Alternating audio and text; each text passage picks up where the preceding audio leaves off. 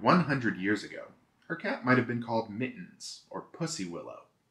Now her cat was called Dr. Butthole. There was no way out of it. Dr. Butthole, she called at night, almost in despair, until he trotted to the door with the bright feathers of her dignity clinging to his lips and disappeared in his alternating stripes over the threshold. I can't remember which American writer it was.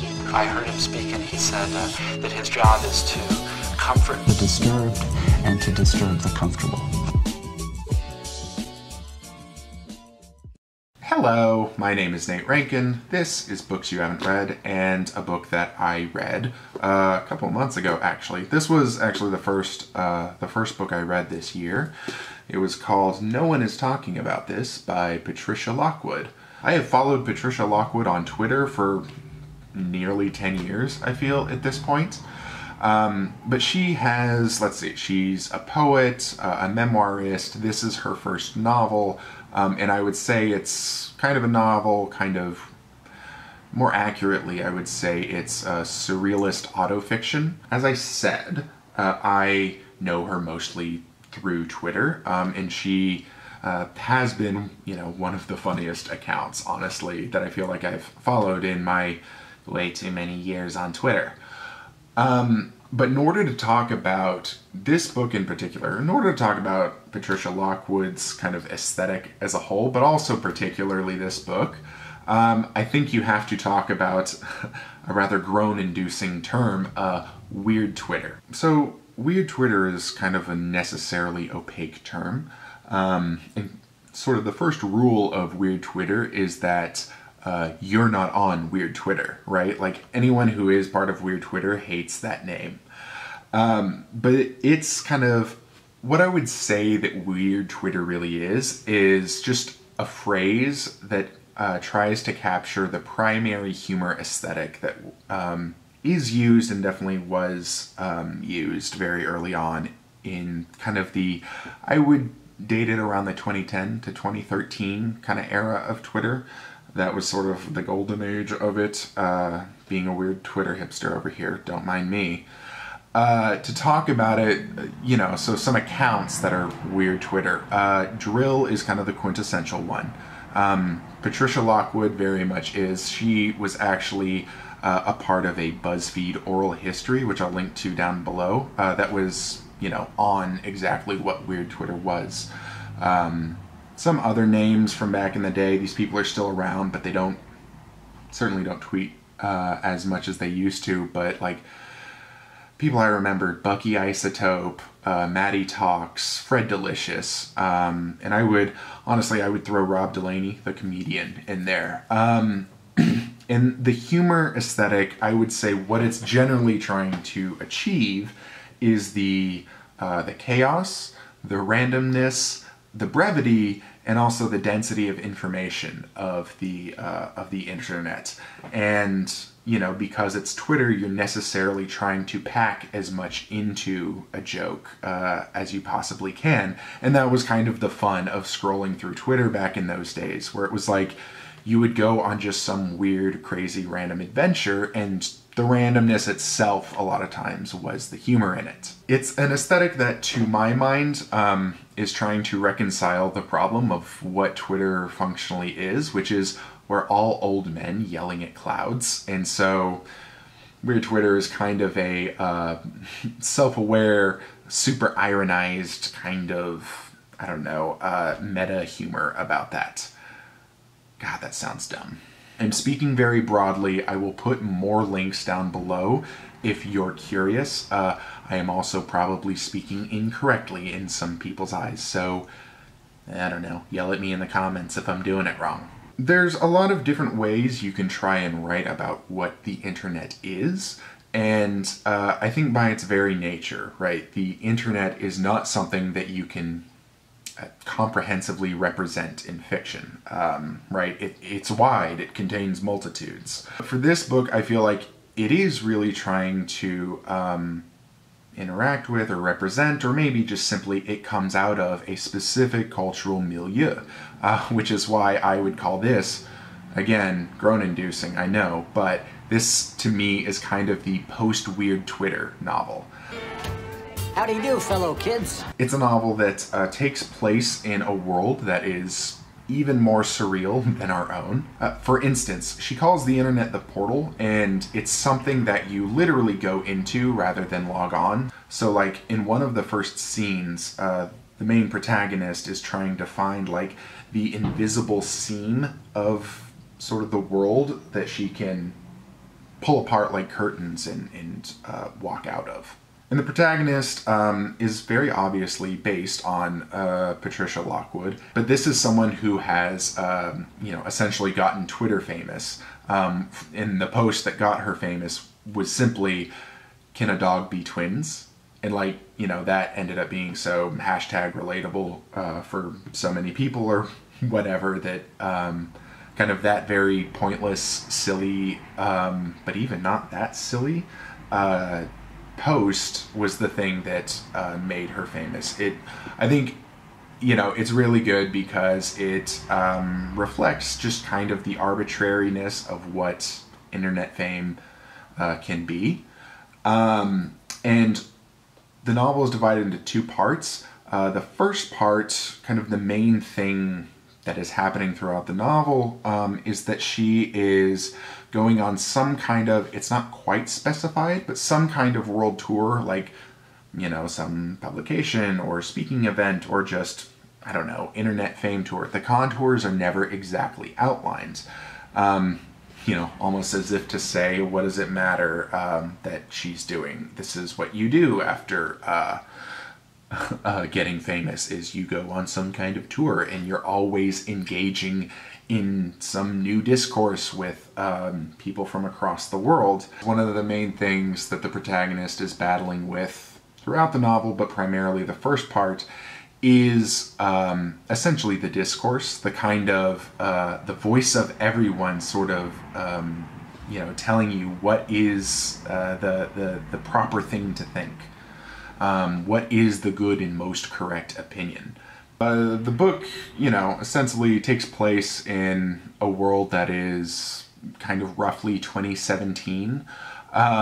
To our eyes, it's using a lot of the news stories in sort of main events that were going on at the time, highlighted by the fact that there was a new dictator in the protagonist's country. And the dictator is very obviously Donald Trump. And this was... I had more of a quibbling when I was first reading it back in January with using the actual term dictator, because, there was a part of me that was like, oh, why use, such a hyperbolic term that's just going to make it sort of even more meaningless and make the author seem like a hysterical lib. Which, okay, so maybe that's all true, but I think kind of the overriding aesthetic choice of making Donald Trump the dictator is that you need to have a term that is instantly polarizing in itself, that instantly gives you a gut reaction. And so, okay, yes, Donald Trump is not literally, he did not literally achieve his idea of being a dictator. Maybe he kind of attempted it right there at the end. You know what I'm talking about. But there is still just that, I think, gut level reaction of, not technically a dictator. And the dictator, or Trump, is not a huge part of this novel, but I do think that he kind of represents the dichotomy of this novel. As I mentioned, it's two parts. So the first part is, kind of that world tour part that I talked about. And the second part, I'm not going to get too huge into spoilers. All I'll say is that it is a looming, inevitable sort of personal tragedy that happens. And it's almost like evenly split between the two. Like the first 100 pages is sort of the much more silly and hilarious one. The second one is more, emotional. And I think Trump himself is a phenomenon that kind of expressed this dichotomy of, on the one hand, just the height of silly and absurdness, that a man was effectively watching Fox and Friends and hate tweeting his way through the presidency.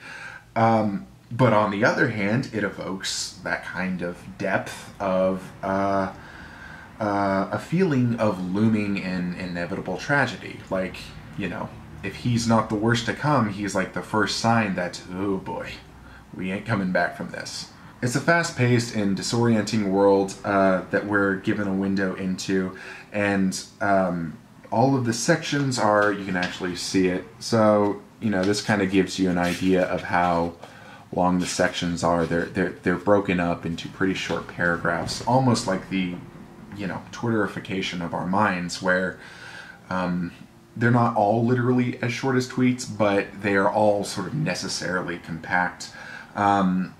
And, you know, it's rife with kind of serious emotional meditations, and that's balanced out with just utterly juvenile interjections of silliness. It was very clearly written by a poet as well. There's a very impressive economy of language that is still very beautiful despite its brevity.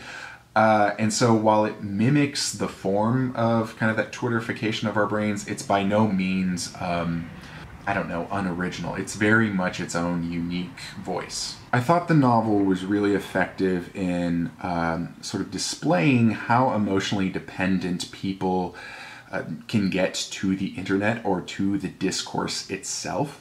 How every single argument, whether it's about the silliest, smallest minutia, or whether it's about, you know, life-altering family tragedies, how that is all dealt with in sort of the same sense of manic urgency. And, you know, furthermore, just what it feels like to live in this hysterical present that once shit actually hits the fan, just kind of feels like vapor. The emotional sea change is pretty quick. In that there's an event that happens suddenly, and all of a sudden we're in a differently toned novel, at least. It's really effective also in not necessarily hitting you all at once, but kind of coming in waves. Like, the narration itself is like the waves of grief that are, you know, overcoming, understandably, the protagonist. That grief happens at us amidst all of the other just random chaoticness of life. And that, you know, I thought it was a great way of displaying kind of the fundamental feeling of just lack of control that hits you when grief hits you. Like, you're not in charge of when the grief hits you.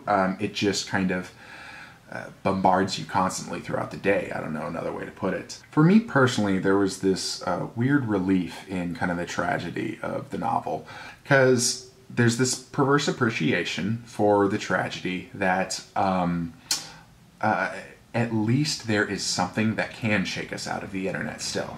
You know what I mean? Like, yeah, there's probably this hopeless addiction to laughter and discourse, but there are things that at the very least can uproot us from that. Within the book, there is this kind of gradual detachment on the part of the protagonist from that kind of discourse voice in her head and just from the portal overall. I don't know if this is actually an optimistic view of it, but the silver lining, at least, is that you kind of, it's an affirmation that you're not permanently tethered to this thing.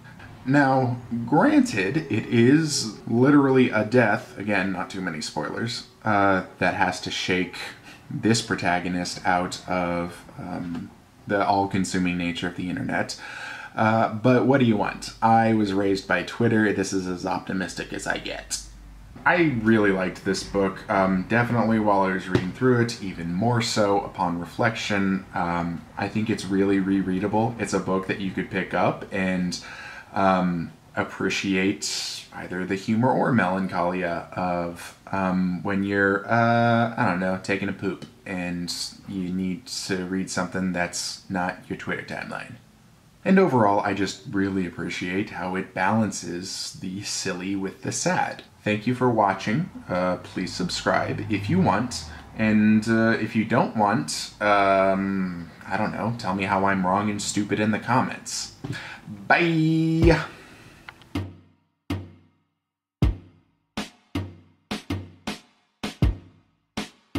In Bristol, the sunset dripped as if from a honeycomb. "This is your contribution to society?" a man asked, holding up a printout of the "Can a Dog Be Twins" post. Yes, she peeped. She wanted to explain that she had also popularized the concept of a sealing wax manicure where you painted over your entire fingertip in a big careless red blob, and that this had paved the way for 1776 core, an irony-based aesthetic where people adopted various visual signifiers of the founding fathers. But he had already turned away in disgust, tearing the printout in two as he went. Just as well. It probably wouldn't be funny to an Englishman anyway.